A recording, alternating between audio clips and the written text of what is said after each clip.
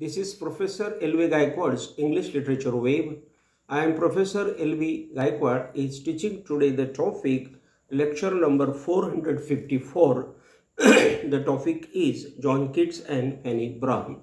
This is the part second. In the first part, we have seen that the relationship between John Keats and Fanny Brown has been very much broken because the mother of Fanny has taken a part and she has decided that this John Keats and Fanny Brown should not come together.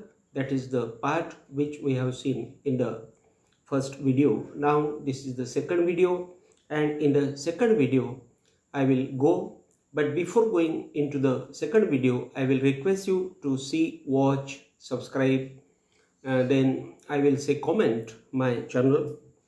Now we will go to the topic. The topic is John Keats and his beloved Fanny Brown. John Keats and Fanny Brown were disturbed by emotions.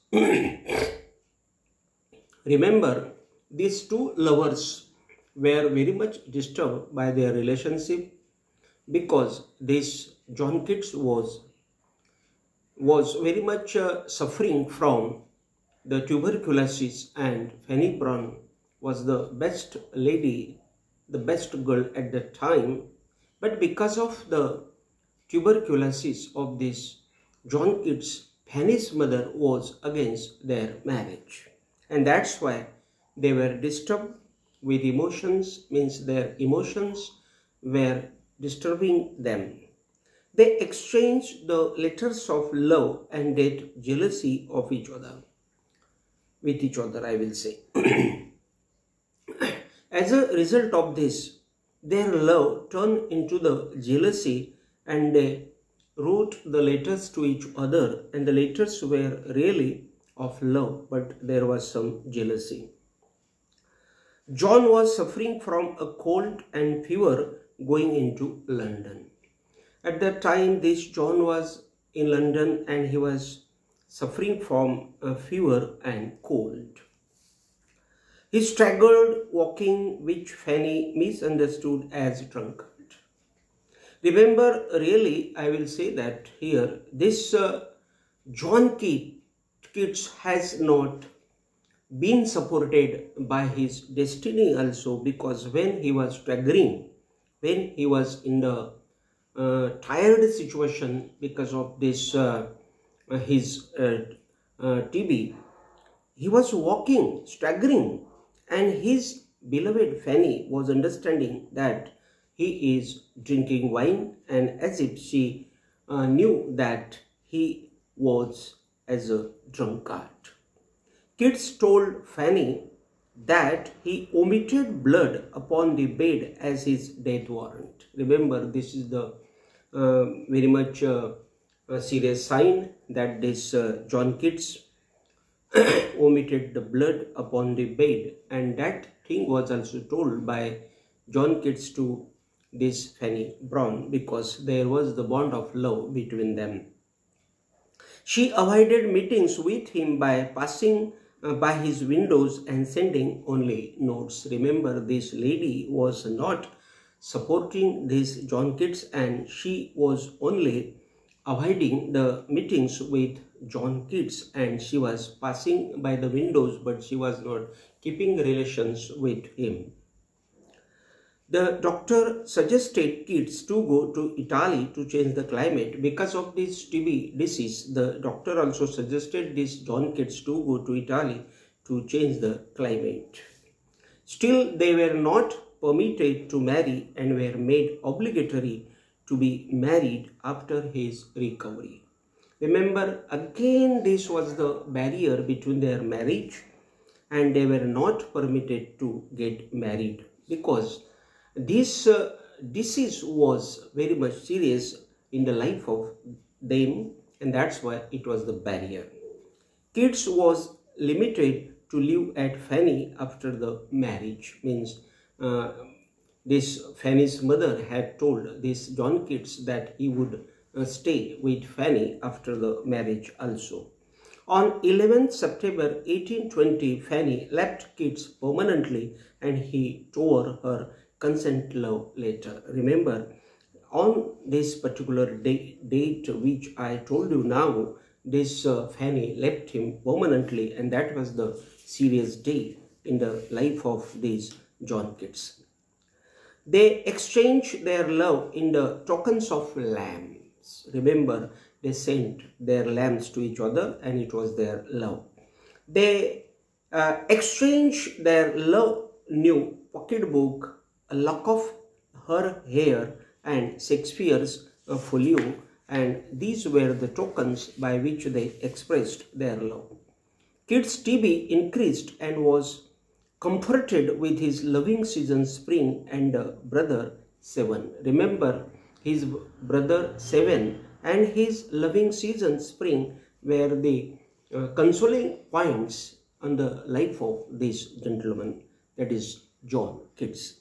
She told about the total breakage, and Keats died a little before midnight on 23rd February 1821 in Rome in Seven's arms. Means, remember, he died because of the shock of this Fanny Brown, because she told him that she would not marry him, and that's why he died in the arms of his brother Seven and before midnight.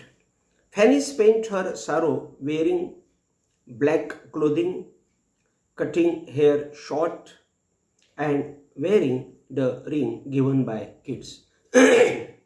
Remember, but this Fanny Brown was very much shocked by his death, and that's why she lived her life with black clothing, cutting hair short, and wearing the ring given by Keats.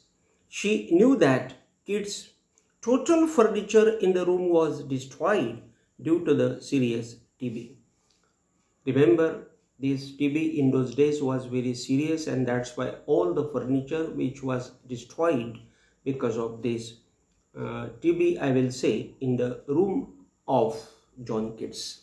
He was post-mortem and cremated near the monument of Caius Cestius with the disease sprayed on his grave as his wish was.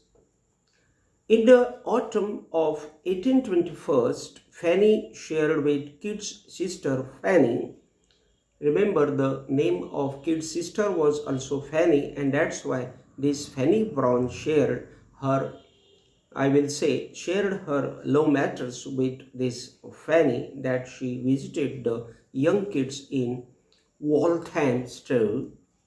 After 2 years, Fanny translated and published German stories in various magazines, learning the Italian language.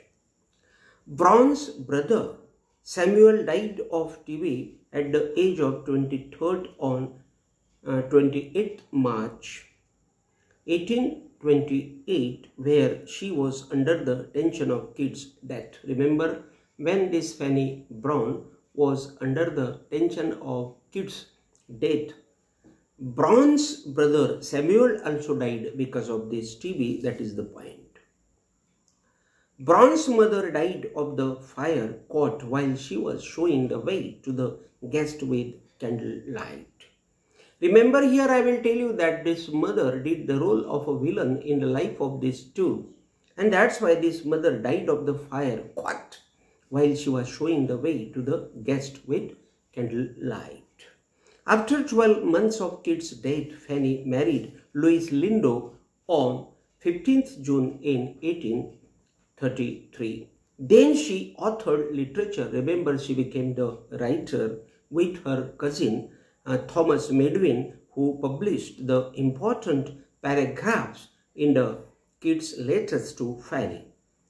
Coming to England, Brown sold her miniature of Keats to Charles Dyke due to the financial problems, because she was suffering from the economical problems, and that's why she sold her miniature of Keats to Charles Dyke. In the autumn of 1865, Brown told her romantic love affair to her children, who were entrusted with the love matters. Remember, she did not forget the John Keats, and that's why she told her children also about these love matters, and the children were very much satisfied with her.